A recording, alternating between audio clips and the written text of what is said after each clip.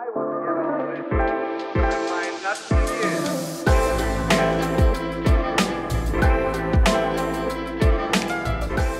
Why has this become such a topic over the last couple of years?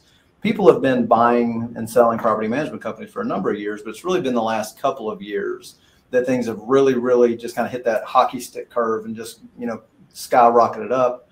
And a lot of that is because there is institutional money being poured into companies that manage properties to grow and to scale. And so one of the things I wanted to touch on real quick was just the archetype of the typical buyer that's out there. And so really you have effectively three different types of buyers. You have what would be a more traditional roll-up. So if you think about a company like SC Johnson, right, that has a ton of subsidiaries. They own, Colgate and Palmolive and, Pampers diapers. I don't know if they own any of those, but you understand what I'm saying. There are companies that are out there that are effectively a parent company that are going and buying property management companies to roll them in or under their umbrella.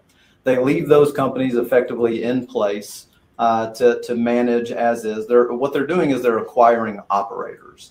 And so if you're running a property management company and you were to sell to one of these companies, a lot of times that comes with, they want you to come in, and then instead of effectively the net profit going to you, then the net profit then begins to go to that parent company that has bought you, but everything else generally remains the same.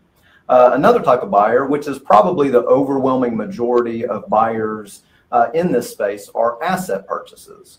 They're coming in and their plan is they want to take your company and they want to fold it into theirs, but they don't want to leave you to run and just roll your net profit into their company.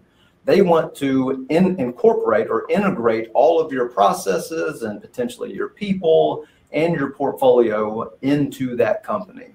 And so that's kind of more traditional asset purchase. And then the last, which is not new by any means, but is new-ish to the industry, and you've seen a lot in the prop tech space, is companies that are primarily a property management tech platform that are needing a portfolio to be able to pull into their tech platform to allow them to grow and scale through that technology. And so you're seeing a lot of venture capital backed companies that are coming into this space. They're buying up companies so that they can roll that portfolio, those management agreements into their tech platform to allow for scalability.